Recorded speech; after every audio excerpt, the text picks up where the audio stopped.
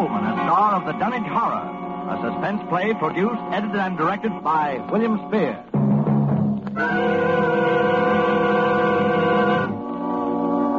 Come in, Dunwich, Massachusetts.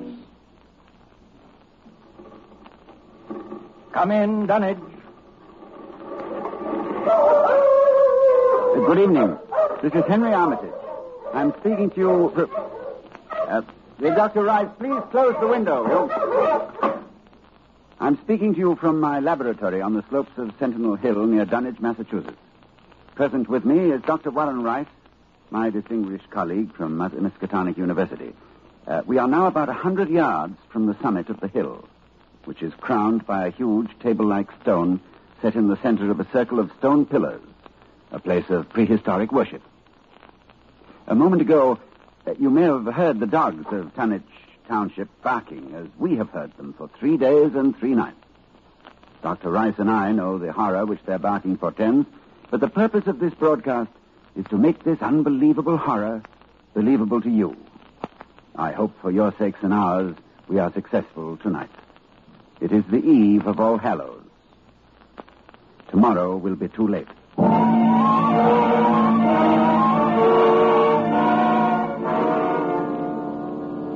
Our time tonight is very short, so I'll speak only of those more recent events which, believe me, may culminate at any moment in a climax too frightful to wholly contemplate. I will begin with the birth of Wilbur Whately.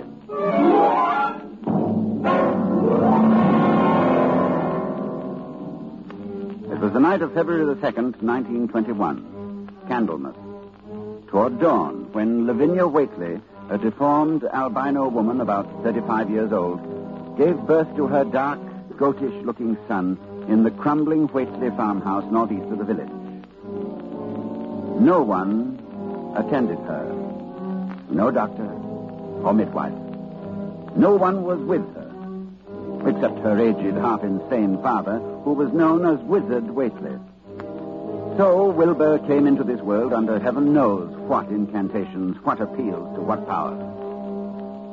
A week later, Wizard Whately drove his sleigh into Dunwich village and reported the event to a group of loungers in Osborne's general store. Hey, your grandson got yellow hair like Lavinia, Wizard? No, takes after his father more. He's dark. You never spoke of who his father might be now, did you? Oh, you know his father when the time comes. Oh, Lavinia's read and seen some things the most of you only talk about. Calculate her husband's as good as you can find this side of Aylesbury. Well, we don't be nosy, Wizard. Maybe it wasn't no church that none of you heard of. But you wouldn't ask no better church wedding than Lavinia's. Well, I didn't hear tell of no wedding, Wizard.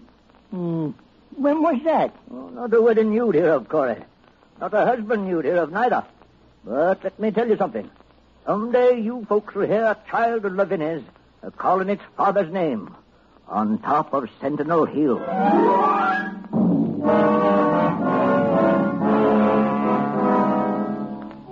Prophecy? Or idle boasting by an insane old man? No, I know I ask a great deal when I ask you to believe that the arrival of an infant into that house of dire poverty and squalor could possibly constitute a horror and a threat to all our known world. Yet it has an earthly history. Perhaps through this history you will be able to give it credence. Wilbur Whately's growth was uncanny. But even if he had been an average child, he would have become, in time, an unnatural being, for he was surrounded from the first by the most malign influences. There was his grandfather, old Whately, Wizard Whately, who each Halloween climbed Sentinel Hill to the great circle of stone, and while the hills shook, stood holding a great book open on his arms and shrieked into the wind. Shrieked.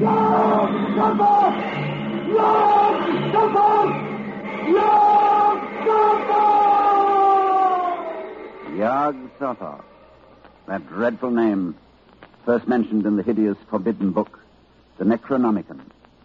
And this Wizard Whately was Wilbur's teacher.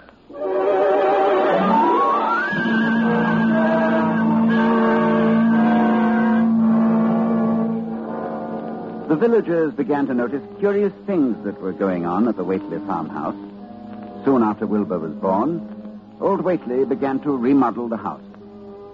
The abandoned upper story was restored, and all the windows were tightly boarded up. And then, Wizard began to buy cattle in large numbers, both horses and cows. Yet the livestock on the farm didn't seem to increase. Young Lem Brown was one day curious enough to creep close to the house to count the Waitley herd. Dr. Armitage, there wasn't more than 12 cows, and them sick. Looked like they had the blight and funny wounds on them, like cuts. I heard something, too, in the top part of Wizard's house. Something like water slapping inside, only big like a sea.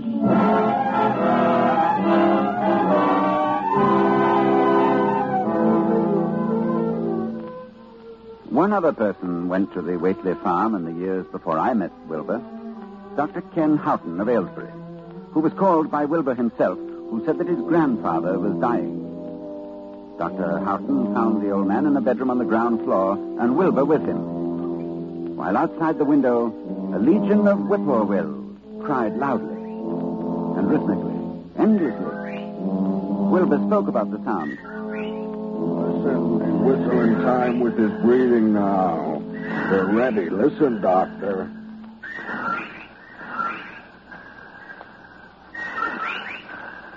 They know his soul's going out. They're waiting. Yes, Wilbur, that's an interesting superstition. Late in the year for them, too. When he goes, if they catch him, they'll keep laughing till break of day. If they don't catch him, they'll quiet down. You mean you believe that... Just a minute. I think he's conscious. Yes, the birds changed when his breathing changed. Like I say. Willie! I'm here. More space, Willie. Remember, more space soon. Yes, I'll build it. You grows, but that grows faster. It'll be ready to serve you soon, Willie. I know. But remember, when it's time, you open up the gates to Yog-Sothoth with the long chant, the one on page 751 of the book. But mind you, feed it enough, because if it gets out before you opens to Yog-Sothoth, it's all over. It's no use. He's going now. He's dead, Wilbur. Listen.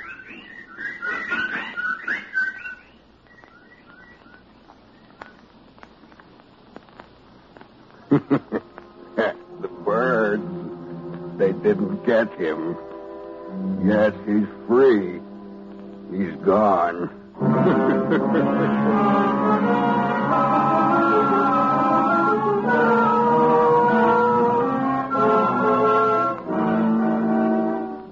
It was the winter following Wizard Waitley's death that I first met Wilbur. He came in person to the library at Miskatonic University to consult a copy of the hideous Necronomicon, which was kept there in its Latin version, as printed in Spain in the 17th century. I tell you, when he came into my office, I was appalled at his appearance. 8 feet tall, shabby, dirty, bearded. But I was even more appalled by his voice when he spoke to me. I wrote you a letter a month past, Doctor. I wanted a loan of the book.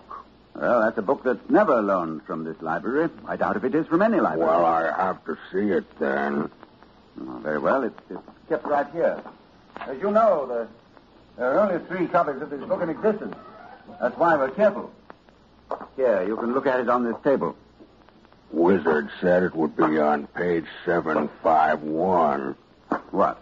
What is it you're looking for? The formula, the long chant, the one that opens the gate to Yog-Sothoth.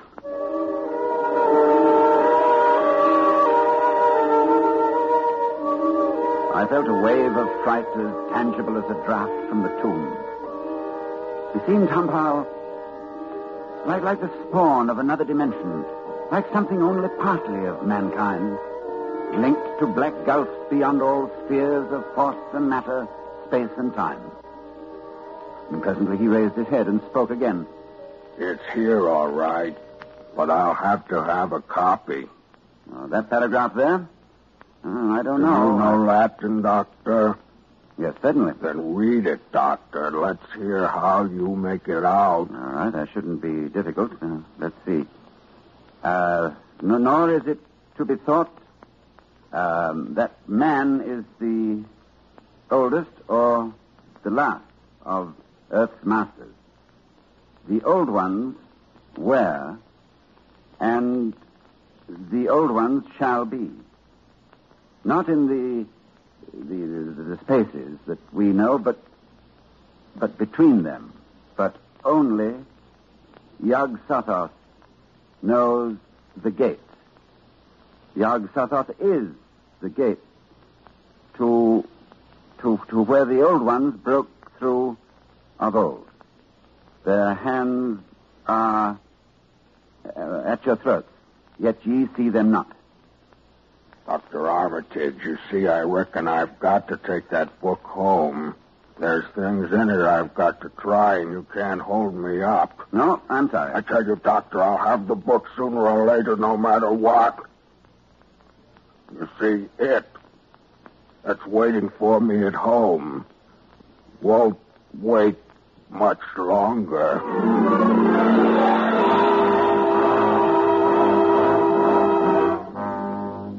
It was a week later that I was awakened suddenly by the fierce yelping of the great watchdog on the campus, followed by a sound from a wholly different throat, a scream. And I knew instantly that Wilbur had come back for the Necronomicon. I hastened into my clothes and rushed across to the library where a crowd had gathered before the smashed window of my office. Inside, there was a fearful groaning and growling, and some instinct warned me that what was taking place there was not for unfortified eyes to see. I brushed back the crowd, motioning only to Professor Rice to come in with me. When we opened the study door, Professor Rice screamed. No, Dr. Armitage, no, I can't. Come, close the door. I can't let them see. He's alive, but Lord, what a job that dog's done. Torn him to bits. Oh, it's a horrible sound, that moaning. Suppose we ought to call a doctor? A doctor? A doctor for that? No doctor in the world would know what to do for that. Look, Armitage, it's not human, nor animal. Where did it come from? Can you tell me? Can you tell me what it is?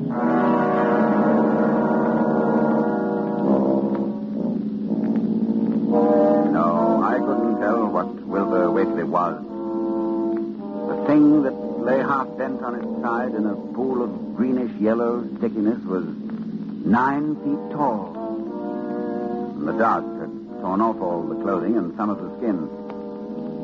It was partly human, beyond a doubt, with very man-like hands and head, but the torso and lower parts of the body were fabulous. Its chest had the leathery hide of a crocodile or alligator. But below the waistline, the skin was covered with coarse black fur. And from the abdomen, long greenish-gray tentacles. The limbs terminated in ridgy-veined pads that were neither hooves nor claws. And as Dr. Rice and I stood staring at this presence, the whippoorwills began to cry in unison outside the study window. And then the thing on the floor roused and mumbled. God.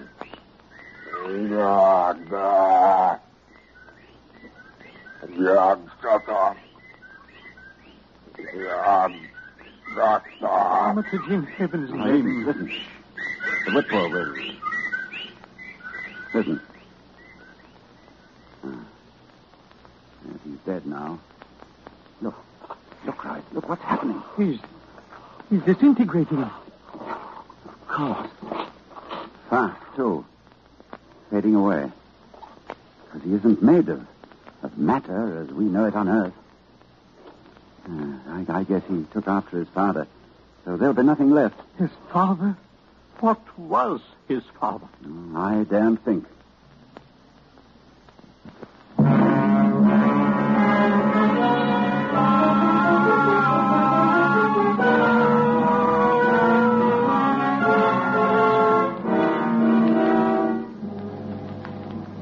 I thought then that what came into our world with Wilbur Whately left with him. I forgot what he himself had told me. of it, which was waiting in the sealed house Wizard Whately had built, where the cattle were driven to disappear. But Wilbur Whately left a diary, written in a strange alphabet resembling Sanskrit. And I worked off and on for weeks to decipher it. And finally, I read the following passage written by Wilbur when he was no more than 8 years old. That upstairs is more ahead of me than I had thought it would be. It is not like to have much earth brain. I can see it a little when I make the sign or blow the powder of Ibengatse at it. And it is like them I see Halloween on the hill. I wonder how I shall look when the earth is cleared and there are no earth beings. Maybe like that upstairs looks, which has no body, even fed with all the blood.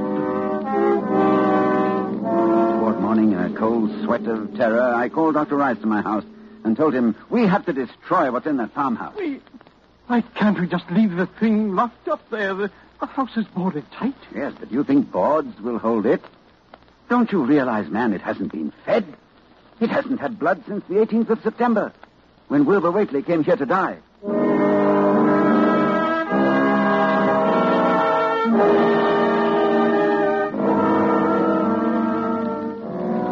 We left for Dunwich that night, and we've been here on Sentinel Hill ever since, working desperately to discover the formula in time. But a week ago tonight, shortly after dawn...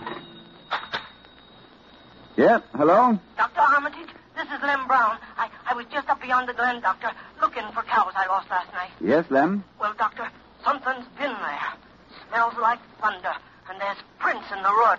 Great round prints, big as barrel heads, like a elephant has been along. Anything else, Lem? That's all I see. Except bushes and trees pushed back from the road, like a house was drug along. Oh. Did you hear anything? Yes, long toward morning, I heard a sound over toward Whately's place, a kind of ripping or tearing of wood, like a big box was being opened up. Chansey, you heard it too. Lem, who lives nearest the Whately farm? Why, that'd be Elmer Fry's place. Oh, he's on this line too, isn't he? Hang on and I'll ring him.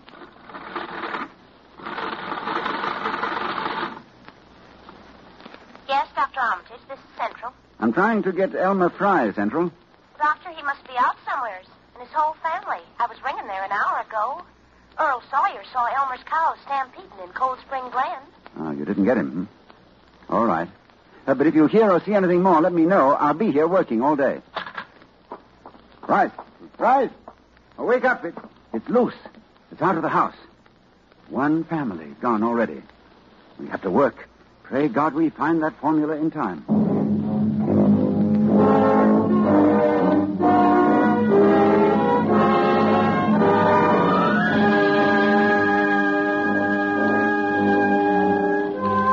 A week since it broke loose. A week of terror and panic here in Dunwich Township.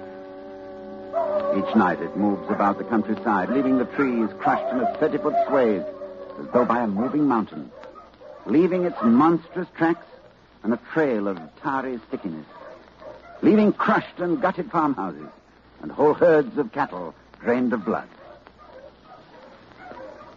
Well, ladies and gentlemen, that is the story to this moment. And tonight is Halloween. Tonight we are here to... Just one moment, please. Dr. Rice, did you hear something? With the window closed, no. Well, we'll throw it open. I thought so. Listen. The sound from 1,000 bending trees. A sound like the sea moving across a forest. Yes, it's coming here, of course. All Hallows, it comes to Sentinel Hill. Dr. Rice, I'll try the formula and the powder from the altar stone. I want you to stay here at the microphone and report what you see. Very well, Dr. Armitage. Oh, wait a minute before I go. To any scientists who may be listening to me, if I fail, there is a possible alternative formula in Falconer's Mystical Formulae of the Middle Ages on page 24. Listen. Well, there are the whippoorwills. I better get out there. Take over, Dr. Rice. Yes. I'll do as well as I can, Armitage. Good luck.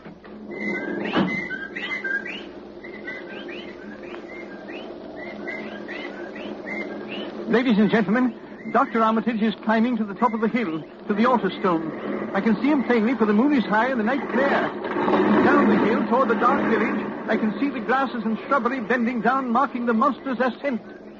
It moves quite fast, and I feel the proximity to phases of being utterly forbidden. Now, Dr. Armitage stands now on the altar stone and is holding the powder which, if the books are correct, will make this thing for an instant visible. It is quite close to him now, perhaps 20 yards or less. He lifts his hands. He flings the powder in a wide arc. I can see... Oh, no! No!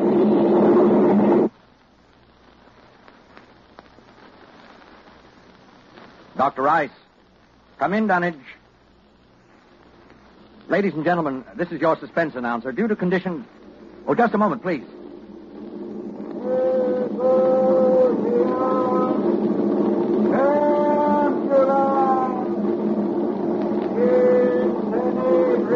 One moment, please. Dr. Rice, can you hear me? Yes, I can hear you. Yes, for a moment I was overcome when I saw... Ladies and gentlemen, perhaps you can hear now the incantation of Dr. Armitage. Listen.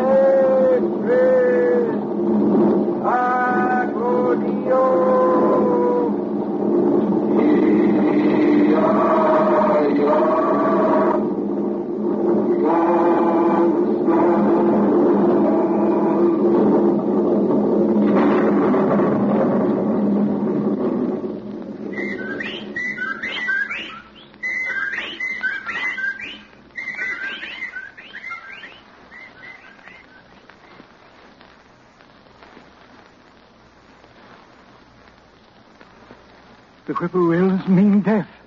And Dr. Armitage is walking back here now. So we know that whatever it was, it is gone. It is dead. We can be thankful indeed. You see, I saw Dr. Armitage. Yes. Did you see it, Dr. Rice? I saw it, Lord, yes. What did it look like to you? It looked here like something made of squirming ropes, but bigger than a barn and shaped, well, like an egg, and dozens of legs, like barrels that half closed when it stepped, and nothing solid about it, and at least 15 or 20 mouths or trunks opening and closing, but what was it? Oh, the kind of force.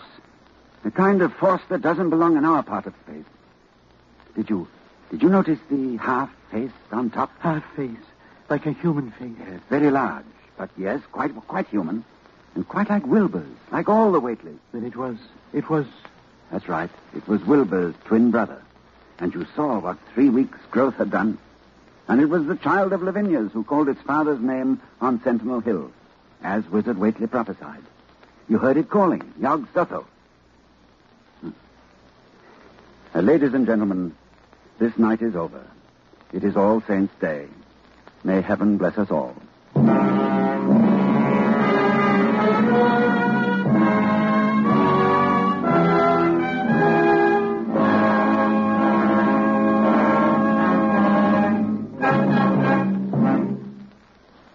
The Dunwich Horror, with Ronald Colman as your star of Suspense.